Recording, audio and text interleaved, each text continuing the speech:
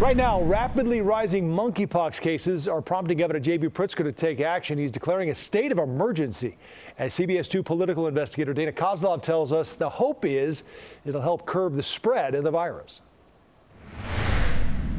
Since July 23rd, the number of monkeypox cases in Chicago alone almost tripled in less than a week. The state's cases also skyrocketing quickly. It's the reason Governor J.B. Pritzker tweeted this, declaring a public health monkeypox emergency to expand the resources and coordination efforts of state agencies in hopes of getting the virus under control.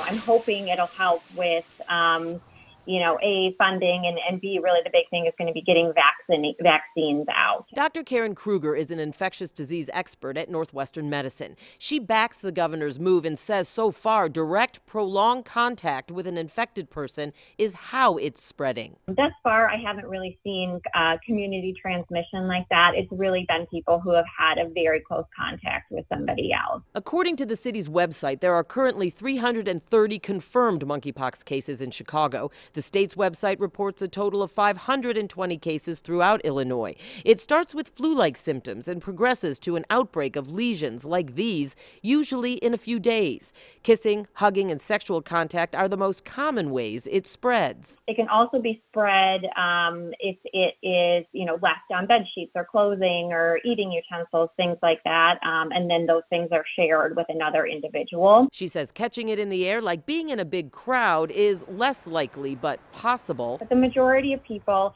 are able to manage their symptoms at home and kind of just ride through the course. That's some good news. The bad news, she says those who get the virus are contagious for 2 to 4 weeks and should isolate. Typically, we're telling them for a minimum of 21 days to isolate. So really to only be leaving the houses for emergent purposes or to go to doctor's visits.